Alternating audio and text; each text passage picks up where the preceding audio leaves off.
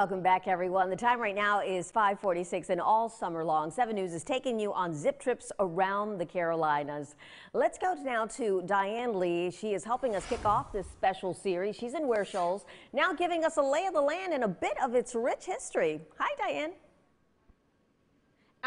Absolutely, Sabila, and I know you know this too, but you can live in an area for a while and really not know its history. Ware Shoals has an interesting one. First of all, I am technically in Oconee County Greenwood County right now, but part of Ware Shoals is also in Abbeville County as well.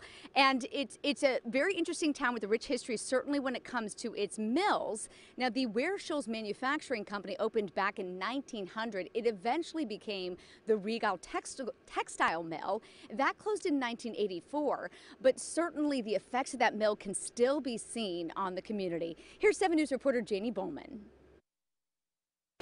From the river to Town Hall, you can see the influence of the Regal Textile Mill across Ware Shoals. Everybody that lived in Ware Shoals pretty much worked at the mill or was part of the mill or part of the mill family. Right here's that little building. Community members say the mill played an important part in the town's history. We're very fortunate that the founder of the mill, Mr. Regal, chose to invest in the community, chose to have these wonderful buildings built. Some credit Benjamin Regal, the mill owner, with building Ware Shoals. Mr. Regal built quality stuff when he built it. Stuff like this building behind me, the other buildings in town, the mill houses. They say some of those buildings are still standing and in use. The high school was built in 1926. And it still serves as a school today, and it's just as beautiful as ever. If you head to Town Hall, you'll see old photos and may recognize the building as the former mill company store. At one time, that was basically your mall. It was 3 stories, and it had all kind of stuff that you needed in it. And across the corner is Catherine Hall, a community center that opened in 1913 and was named after Regal's daughter. It was the People's Amusement Center. It housed a movie theater.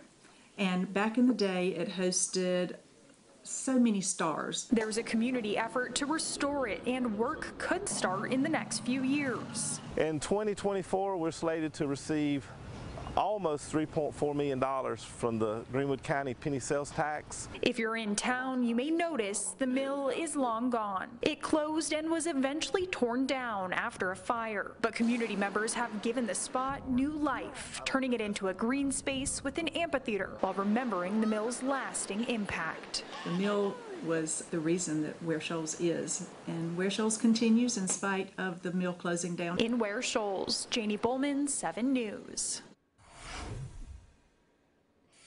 And the spot of that mill is just down Mill Street, hence the name, and it's still used by Ware Shoals for big events like the 4th of July celebration.